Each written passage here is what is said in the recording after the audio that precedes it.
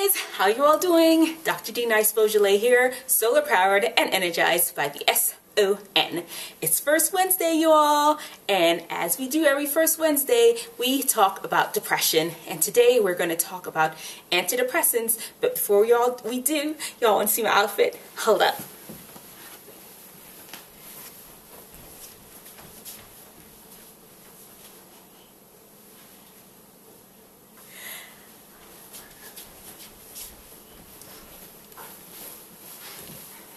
It's gorgeous, isn't it? It is from India. It's my sister's. She lent it to me. She actually wore this to my wedding. It's so beautiful. It's got gold beadings and gold embroidery. It's like gorgeous. Anyhow, that's not what we're talking about today. We're talking about antidepressants.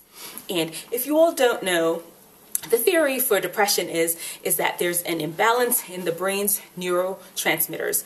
What's a neurotransmitter, you may ask? Well, you have one brain cell, you have another brain cell, and the space between it is called a synapse. And this brain cell wants to talk to this brain cell, so it spits out a neurotransmitter, and the other one catches it, spits it out and catches it. And the neurotransmitters, you've probably heard of them before. Norepinephrine, dopamine, serotonin, epinephrine. Those are the hormones that help the brain cells communicate with each other. There are, of course, countless others too, but those are some of the more popular or common ones. All right, so that's the mechanism of depression, and so most of the antidepressants that are out there act on these neurotransmitters to regulate them up, down, whatever, just to help even them out, balance them out, so you can feel better and not be as depressed. Before we go on, let me make something clear. I'm a doctor. I am not your doctor. I'm your friend that's a doctor. I'm just giving you some information. You have the responsibility to go and sit down with your own personal physician or healthcare provider and talk with them about your needs and what you need to do in order to feel better from your depression. Is that okay? All right, let's get into the different classes of antidepressants.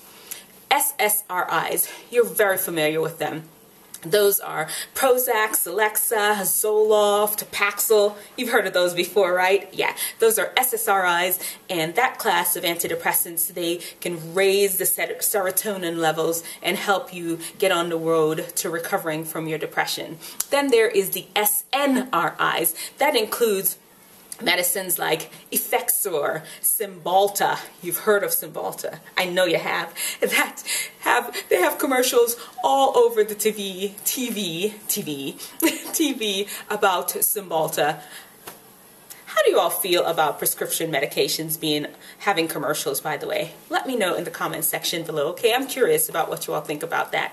Anyhow, those are the SNRIs. Of course, there are others too, but those are just some of the examples. The SNRIs, they increase the amount of serotonin and norepinephrine in the brain to help you be on the road to recovery from your depression. Then there is the atypical antidepressants.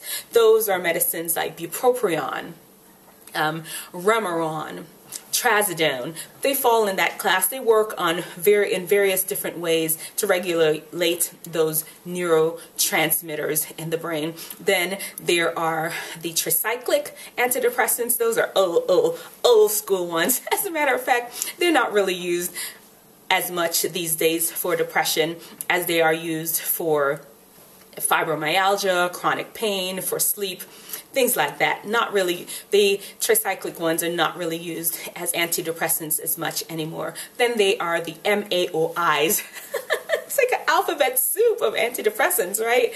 And this is another class that's not used as much. It's out there though, an available option to treat your depression. And there's a new antidepressants out there, and I have to look at my notes for this one. It's called Vilazodone. It's like an SSRI, then it acts on the serotonin in another way too. We won't get into the details of it. It's out there though as an option. It's one of the newer options. And Those are essentially most of the classes of antidepressants that are available out there. Now, it's time for you to start an antidepressant. You've decided that, that's the route you want to go.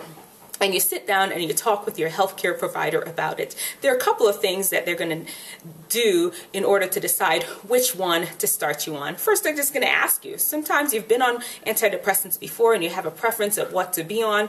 Sometimes your mom, your dad, your brother, your sister, you may have seen a commercial that you're like, you know what, I want to try that one. That one looks like the one that will work for me. So between you and your healthcare provider, you all will look at all the other factors, maybe some of the other symptoms that you have along with your depression, in order to determine which one will be the right one for you. Keep in mind, once you've started these medicines, most antidepressants takes about 2 weeks to really kick in to full effect. So your healthcare provider will probably want you to follow up with them after about 2 to 4 weeks of being on the medication. Another thing to remember is that 1/3 of the people respond to the first antidepressant they're on. That means that the other 2/3 may not respond to the first medicine they're put on. So at that follow-up visit, you may need to increase your dose. You may need to change to a different medicine. It may take several tries to get to the medicine that will work for you. And sometimes some of those medicines are even combined in order to help you to that level that you need to feel well with these antidepressants. Then,